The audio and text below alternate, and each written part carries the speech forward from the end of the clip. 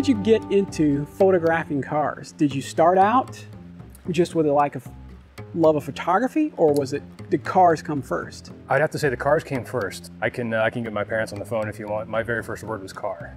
Growing up, you already had a love of cars. Right, cars and planes. I was completely obsessed from being a little kid, but I was also always artistic. So I was always drawing, painting, things like that. And actually my minor in college is art. So it kind of transitioned into photography in my early 20s, and I've just been obsessed with it ever since. So when you started out with the photography, what was the first thing? Did you immediately go to cars as a subject matter? I didn't know. I started when I was in the Air Force. So traveling all the time, I would kind of shoot whatever setting I was in. If I was in, Texas, it would be landscape, things like that. If I was in Afghanistan, landscape, helicopters, things like that. And then once I got out, I really started getting into cars. Well, since you mentioned it, I have to admit that to me, some of the most impressive pictures that I've seen of yours are the pictures that are taken air to air of other aircraft. Yeah. And that's got to be, tell me a little bit about that. That's got to be exciting. That's a fun thing to do. Actually, last fall I got to do a ride in a Stearman photographing an old school barnstormer airplane wingtip to wingtip, and that was incredible. That was a really cool experience. And I've noticed too that a lot of your car photography, you mix in the aviation with the cars. Right. So, and it really works well together. Mixing both of my obsessions. That's a lot of fun. Yeah. We see that you photograph a lot of fairly exotic cars. Right. What is your favorite kind of car? I would have to say it's definitely the exotic cars. The ones that are, I think something like this, like the Pagani Huayra, that's the ultimate expression of what a car can be. Nobody needs, something like that, but it's, I would like to differ with you on that and say that I need that. Well, I need that too, but every time I look at that car, I notice something new about it. There's just so much detail, and in those especially, so much attention to detail. Yeah, it's an incredible piece of art. Exactly, it is a piece of art. You can either look at a watercolor, the kid painted, or you can look at it, something from Da Vinci. Da Vinci's the ultimate expression of art, and I think those are similar. Well, if we're talking about cars then, if you could say only have one car, that's it. It's any car on earth, but you can only have one. It's a tough question. I've pondered it myself. What would it be? Carrera GT. Carrera GT? Yep, Porsche Carrera GT. What are you going to do when it's bad weather? Going to drive that in the snow? Put the top on. I was in Houston with some friends. This is right when Carrera GT came out, and I was walking up to the Porsche store, and the sun was hitting it just right. The glass was mirrored, so you could see us walking up in a mirrored reflection. And as we got closer to the door, my outline against the door cast a shadow through it, and I could see the nose of a black Carrera GT. It's the very first one I'd ever seen in the metal, and my heart skipped a beat. They have one. It blew my mind. I just sat there and walked around it a dozen times, just drinking it in. And no car's ever done that to me, where it just, made my. Well, it makes sense. It's a beautiful car. It is. It's gorgeous. Yeah. I think it's the prettiest car. Well, what if I were to make it easier on you? What if I said, okay, I'll give you a garage. I'll give you a 5-car garage. You can put 5 cars in it. What are they? Huracan Performante, Carrera GT, probably a 911 Turbo S. That's the best all-around everyday car. Audi R8 V10 Plus. Like the one we're looking at today? Yeah. And probably a truck of some kind, just to haul things. Maybe a F250. I don't know. I'm not really into trucks at all. Yeah. An F250 is very practical. You can tow stuff with a Cayenne. All right, a Cayenne. Okay. So you're a kid. You're into cars. What was your first car? What's the first car you ever owned? The very first car was a Guards Red Porsche 944. So you started off right out front with a Porsche? Yeah. Now, was that the first car you ever drove? That was the very first car I bought. Yeah. With a cosign loan right, from my parents. It had 6.5 trillion miles on it. It was not in the best of shape, but it was a red Porsche, and I loved that thing. Yeah. It's a 5-speed. It was not fast. For the day, it was an impressive little piece of machinery. Yeah, it was really slow. Yeah. But man, I loved that thing. I wish I still had it. Are there others that you've owned that you wish you had kept hold of? Actually, I have not had many cars. My current car, I've got a C5 Corvette. It's a 99. I bought that in 2007 as a welcome home from Iraq present to myself. And I've had that ever since. It's still in my garage now. So that thing's been to Germany, France, Italy, Austria, Czech Republic. Been on the Autobahn. I got 180 miles an hour on the Autobahn. And so it's a well-traveled machine. It's got 130,000 miles on it, yeah. Wow, It's on a Garage Princess. Is that the fastest you've ever driven? It is, yeah. Yeah. 186 to be exact. Wow, yeah. Well, that's plenty fast on a... I don't know if it was actually going that fast, but that's what it was indicating. The indicator, yeah. As far as I'm concerned, it's official. Yeah. It's not the fastest thing in the world, but I get to drive these things, so, relatively speaking, it's slow, but... The Corvette's a really nice car, and, I've seen some great footage that you've taken up, some great photographs. Thanks. So let's talk about back to photography. Like today, we're photographing that Miami blue Audi R8. It's a beautiful car. Right. I watched you shoot around the car, there's a lot of work that goes into it. I don't think people understand how much work goes into it. Do you do a lot of preparation and thinking about what you're going to photograph, or are you at a point where it's just sort of second nature? You know, I 9 times out of 10, I go into a shoot having every shot in my head, exactly what I'm going to get. I know what conditions I'm going to have, I know what gear I'm going to have, and I know roughly what kind of shape the car is going to be in.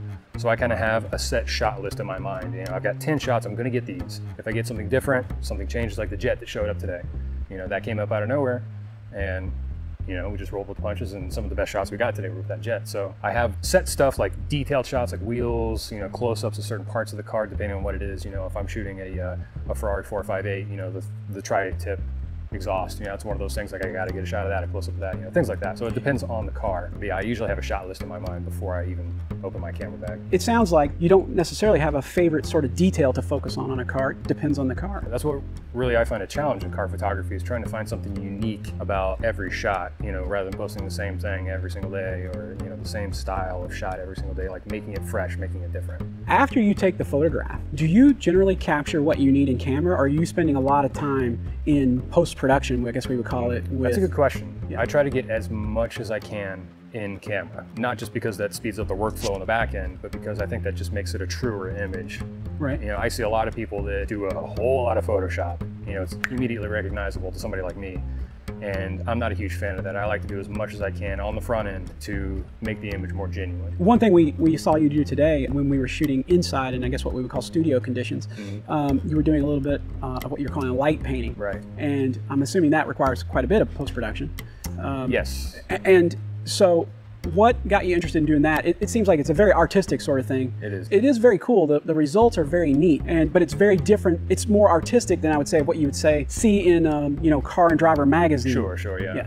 It's there's a lot of work that goes into those on the back end. It's a whole lot of time with Photoshop, but it gives you ultimate control. When you're shooting outside, you're kind of at the whims of the sun and the clouds, you know, or the shadow if you're using that. In the studio using light painting, you have ultimate control over everything. Completely lights out, you know, using a 4 to 6 second exposure with the light going back and forth.